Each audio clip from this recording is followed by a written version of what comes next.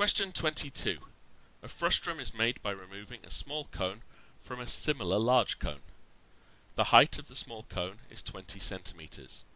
The height of the large cone is 40 centimeters. The diameter of the base of the large cone is 30 centimeters. Work out the volume of the frustrum, giving your answer correct to three significant figures. So to work out the volume of the frustrum, we need to have the volume of the larger cone and the volume of the smaller cone. And you're given a formula for volume of a cone in the front of your exam papers, given as 1/3 pi r squared multiplied by a height. So we can easily work out the volume of the larger cone.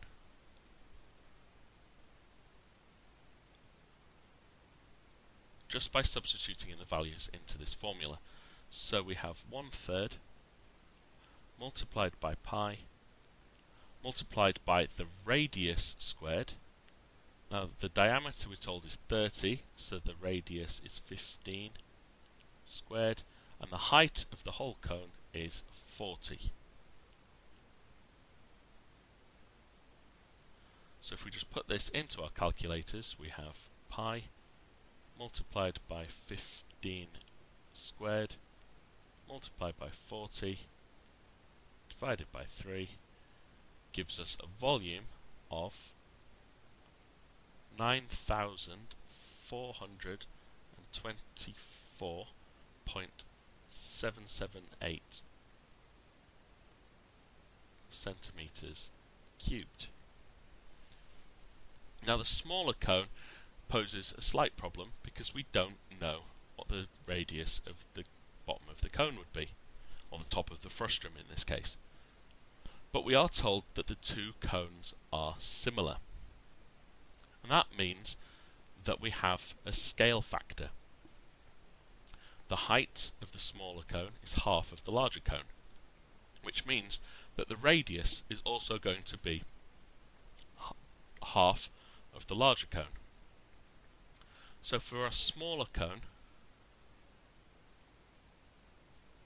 we can use exactly the same rule, 1/3 multiplied by pi multiplied by our radius. Now the radius here is going to be a half of it was previously, so if the diameter is 15, the radius will be 7.5. So 7.5 squared multiplied by the height, which is 20, giving us a new volume of pi times 7.5 squared multiplied by 20, divide that by 3, so that becomes 1178.097 centimeters cubed. So to find the volume of the frustrum, we just need to take that the smaller cone away from the larger cone. So we have 9424.778 take away 1178.097, and this we have to do to three significant figures.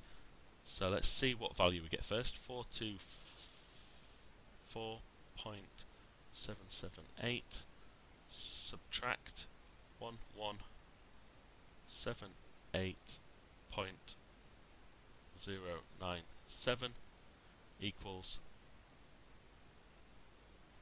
8246.681. So to three significant figures, we're going to round off after the third number. So we have 824, but because the number after the line is bigger than 5, this is going to get rounded up.